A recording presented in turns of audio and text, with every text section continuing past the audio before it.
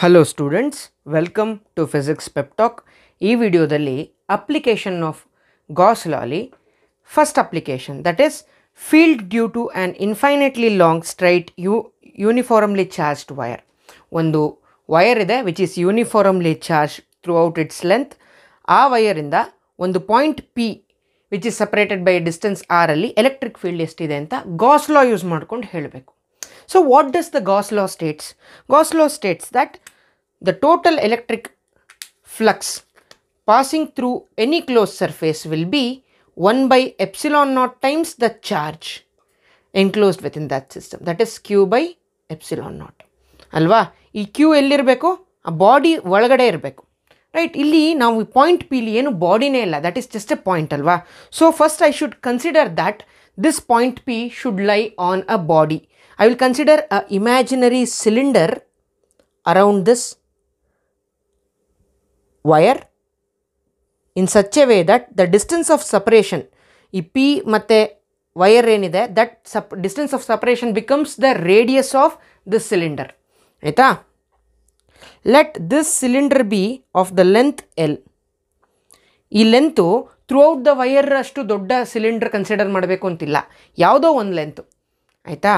Now the charge within the cylinder, ಈ charges ಏನಿದೆ cylinder ಒಳಗಡೆ, this charges acts as the charge enclosed in the system.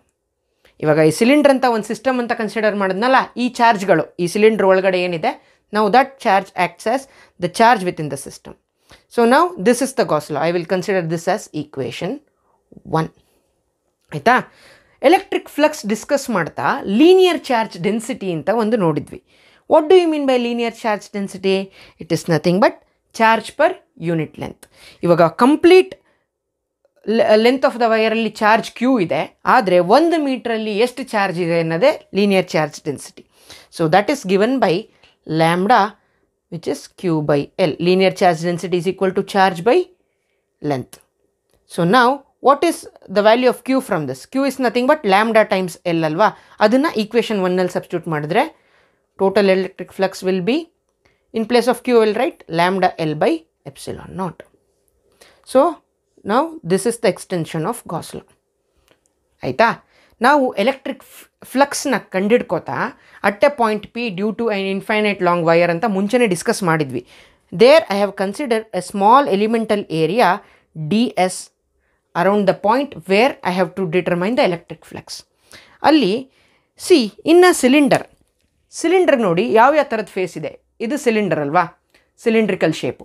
ಇದಕ್ಕೆ ಒಂದು curved surface ಇದೆ, 2 flat surface ಇದೆ, right? So I will divide this cylinder into 3 phases. I will consider this as the first phase, and this as the second phase, and this as the third region. Okay. Now the total electric flux through this cylinder is phi is equal to flux through region 1 plus flux through region 2 plus flux through region 3. ಆಯಿತಾ? ಯಾವುದೇ ಒಂದು surface ತೊಗೊಂಡ್ರೆ ಅದಕ್ಕೊಂದು area vector ಅಂತ ಇರುತ್ತೆ.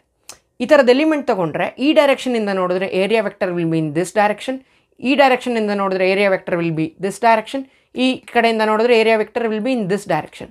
Area vector will always B perpendicular to the surface. ಆಯಿತಾ?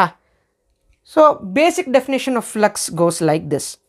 Flux is nothing but integral of electric field into small elemental area into cos of the angle between the area vector and the electric field.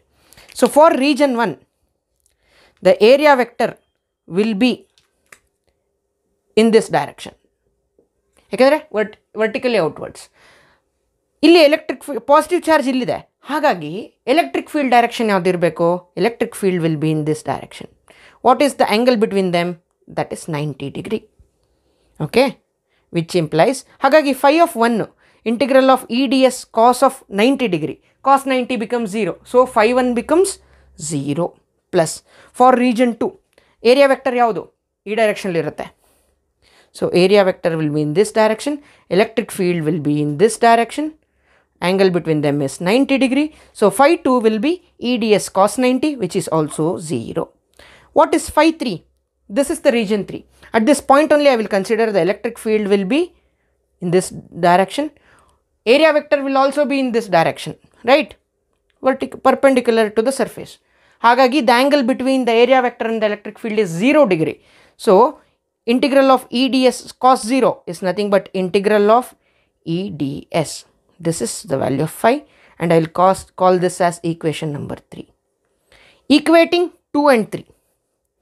Lambda L by epsilon naught is equal to equation 3 right hand side enide integral of E into ds. E is a constant, I will write it outside. Integral of ds. ds annadu one small portion of this cylinder. If I integrate this ds throughout the surface, I will get the surface area of the cylinder. So integral of ds is nothing but the surface area of the cylinder. Surface area of the cylinder eno 2 pi r l. So LHS enide lambda L by epsilon naught. So I should get the value of E. So I will cross multiply this. L cancel agate. So E becomes, E will be equal to lambda by 2 pi r into epsilon naught. So this is the equation of the electric field due to a uniformly charged infinitely long wire. So see here, electric field intensity is inversely proportional to electric field E is inversely proportional to the distance of separation r. ಈ r ದೂರ ಹೋಗ್ತಾ ಇದ್ದಂಗೂ the electric field intensity reduces. Gauss law ದು second application ನೋಡೋಣ. Field due to a uniformly charged infinite plane sheet. ಒಂದು metal sheet which is uniformly charged ಕೊಟ್ಟಿದ್ದಾರೆ. ಏನಕ್ಕೆ ಇದನ್ನು infinite plane sheet ಅಂತ ಕರೀತಾರೆ ಅಂದರೆ, the point P where the electric field is determined, the distance between the point P and the metal sheet is very much small when compared to the area of this sheet. In that case we call this type of sheet as infinite plane sheet. So ಇದನ್ನು ನಾವು Gauss law use ಮಾಡಿಕೊಂಡು prove ಮಾಡಬೇಕು. What does the Gauss law state is, the total flux through any closed surface is 1 by epsilon naught times the total charge within that system. ಅಲ್ವಾ? ಈ point ಪಿನ ಒಂದು ಸಿಸ್ಟಮಲ್ಲಿ ಇರಬೇಕು. First of all ನನ್ನ ಹತ್ರ system ಇಲ್ಲ, ಒಂದು ಪಾಯಿಂಟ್ ಅಂತ ಕನ್ಸಿಡರ್ ಮಾಡಿದ್ದೀನಿ. So I will consider a imaginary cylinder in such a way that the point P lies on one of the face of the cylinder. Aita? So if this length is r, what is this length? This length is also r. So the total length of the cylinder now becomes 2r. Aita? Ivaga nodi ee point P cylinder du one of the face alli ide. Cylinder andre hengirutte, ಒಂದು curved surface, ಎರಡು flat surfaces ಅಲ್ವಾ. ಈ ಸರ್ಫೇಸಲ್ಲಿ point P ಇದೆ ಅಂತ ಅಂದ್ಕೊಳ್ಳಿ. So area vector ಯಾವ ಡೈರೆಕ್ಷನಲ್ಲಿರುತ್ತೆ? Perpendicular, ಈ ಡೈರೆಕ್ಷನಲ್ಲಿ, ಈ ಫೇಸ್ಗೆ. ಈ ಫೇಸ್ಗೆ area vector this direction. For this face it will be in this direction. ಯಾವ ಕಡೆಯಿಂದ ನೋಡ್ತಾ ಇದ್ದೀರ ಅನ್ನೋದ್ರ ಮೇಲೂ ಡಿಪೆಂಡ್ ಆಗುತ್ತೆ ಏರಿಯಾ ವೆಕ್ಟರು.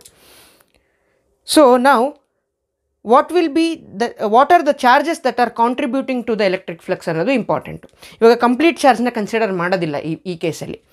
ಈ ಸಿಲಿಂಡರು ನೋಡಿ, ಈ ಸಿಲಿಂಡರ್ ಇದ್ರೊಳಗಡೆ ಪಾಸ್ ಆಗ್ತದೆ ಅಂತ ಅಂದ್ಕೊಳ್ಳಿ. ಸೊ ದಿಸ್ ಸ್ಪಿಯರ್ ಇಲ್ಲೇನು ಚಾರ್ಜಸ್ ಇದೆಯಲ್ಲ, only this charges contribute to the electric flux. ಇವಾಗ ಎಷ್ಟು ಚಾರ್ಜ್ ಇದೆ ಅಂತ ನಾವು ಹೆಂಗೆ ನೋಡೋದು? That is given by the surface charge density. Flux ಮಾತಾಡ್ತಾ ಹೇಳಿದ್ವಿ, surface charge density is given by sigma is equal to charge per unit area. Okay, so by using this Q will be sigma times A. ಇಲ್ಲಿ ಎಷ್ಟು charge ಇದೆ Q ಅನ್ನೋದು sigma times A. ಈ ಸರ್ಕಲ್ದು ಸಣ್ಣ circle ಇದೆಯಲ್ಲ ಅದರದ್ದು area ಕಂಡುಹಿಡ್ಕೊಂಡ್ರೆ ಆಗೋಯ್ತು, ಎಷ್ಟು ಚಾರ್ಜ್ ಇದೆ ಅನ್ನೋದು ಗೊತ್ತಾಗುತ್ತೆ. Into multiplied by the surface charge density. So I will replace this Q here. So phi becomes sigma A by epsilon naught.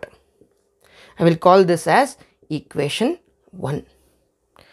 Now electric flux na 3 phase allu calculate ಮಾಡ್ಕೋಬೇಕು ಇವಾಗ, right?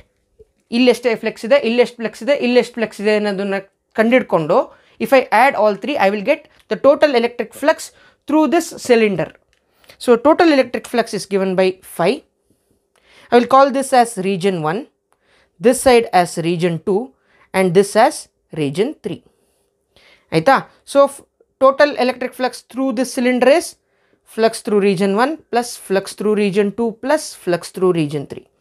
First basic definition of flux ಏನಂತ ನೋಡೋಣ. Flux is nothing but integral of E dA cos theta.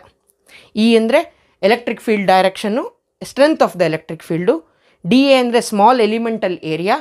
Theta ಅಂದರೆ angle between the direction of the electric field and the area element. Area element ಯಾವಾಗಲೂ ಸರ್ಫೇಸ್ಗೆ perpendicular ಆಗಿರುತ್ತೆ. Okay, so five 1ಗೆ ಏನಿರುತ್ತೆ, ಫೈಗೆ ನೋಡಿ this is positively charged metal sheet. ಹಾಗಾಗಿ electric field will always B outwards. ಈ ಕಡೆ point ಇಟ್ಟರೆ electric field will be in this direction, ಈ ಕಡೆ ಪಾಯಿಂಟ್ ಇಟ್ಟರೆ electric field will be in this direction. So at point P, the electric field will be in this direction.